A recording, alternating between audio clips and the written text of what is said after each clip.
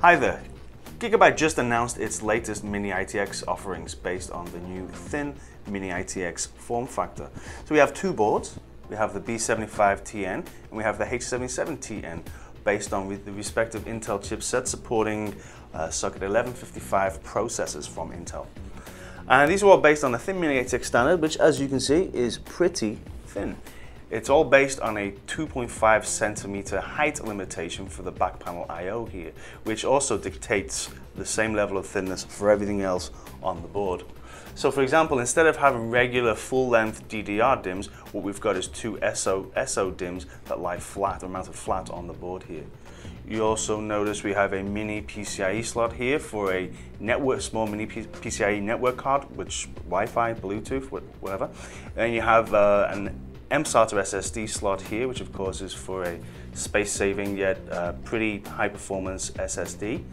And you'll notice that there's no 24-pin standard ATX power plug. What we've got instead is an external power input here with another 2 pins here on the side. So these SATA ports here are actually powered by this SATA power adapter here on the side. We also have 3 display outputs, so we've got DisplayPort, HDMI, and around the side here we have an LVDS ribbon connector, which is also backed up by a backlight power here. Now, being thin Mini-ITX, it's of course a very useful form factor for any kind of industrial, commercial digital display kind of applications. But the really exciting thing for us is that it's helping to build a new all-in-one PC ecosystem. So now on the market, we're increasingly finding more and more all-in-one PC chassis, such as the one beside me here, which supports the new thin Mini-ITX form factor. If I can just show you how that works by turning around the side here, you can see that this in fact is the back panel I/O of the Gigabyte H77TN motherboard. So let me show you how this all fits together. So here you can see we have all the components we need to build are all in one PC, including the Gigabyte H77TN motherboard. Next to that you can see the 3.5-inch hard drive, the optical drive, plus our SATA SSD and mini PCIe modules for Wi-Fi and Bluetooth, some DDR3 SO DIMM modules, the cooler, which it also is part of the chassis design, as well as our Intel Core CPU. So the first thing we want to do is install our CPU. So we open the socket, take away the protective cover, and carefully place our CPU in the socket. Now we can install our SO DIMM DDR3 modules. These just click into place like so.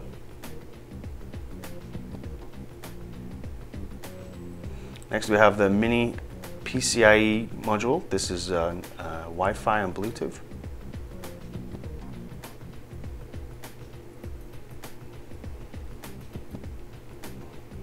And then we have our SATA SSD, which clicks into place in the slot there, which is held in place by 2 small screws. And there you have it, our motherboard's ready for installation.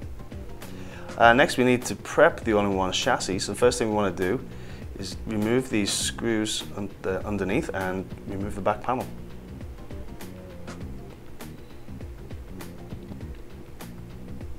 So here you can see inside the all-in-one chassis, and you can notice in the bottom left-hand corner that there is a 3.5-inch hard drive bay, and above that there is space for an optical drive.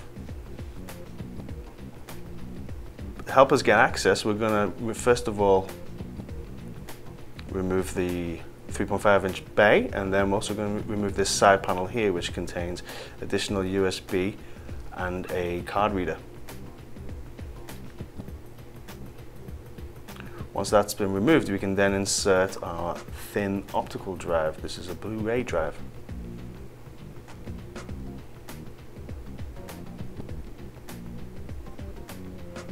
Once again held in place by a couple of small screws. We can now replace the small side module.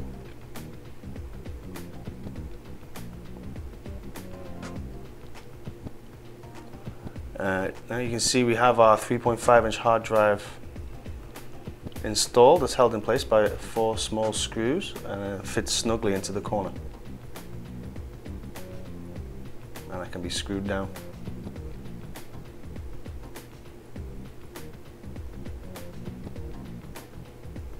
Okay, so next you can see the space here for the motherboard, and we have some small risers into which we're going to screw the motherboard.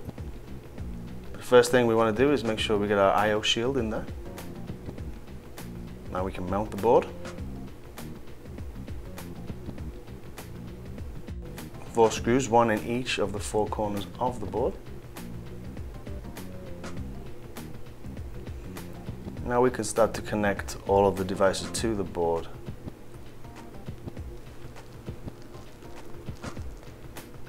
These ones in the top right hand corner are for the touch screen.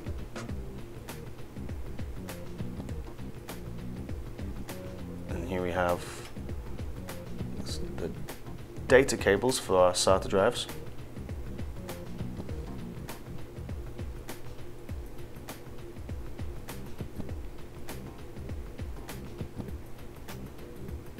We have our regular front panel pin headers.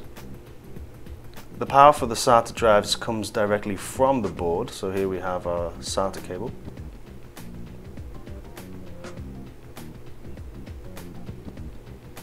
Which connects up like so.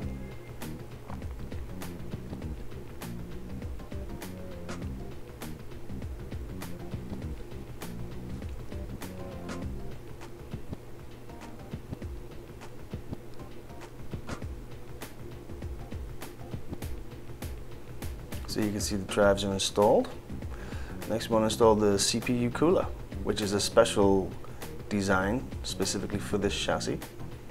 As you can see, it's joined by a long copper pipe to a grill outside, which is also cooled by a fan, which will blow the warm air out of the chassis.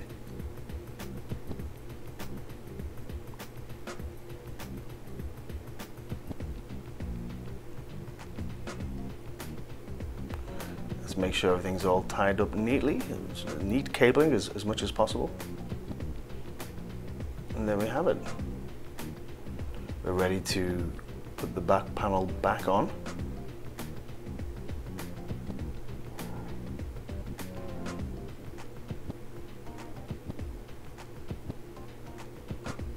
Screw that in place, and we're just about done.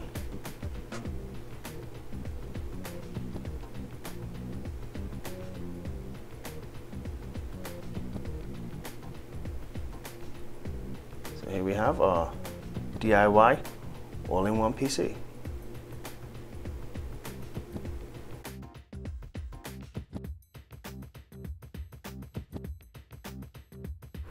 So there you have it, folks. You now have the opportunity to put together your very own DIY all-in-one PC. Thanks for joining us. Goodbye.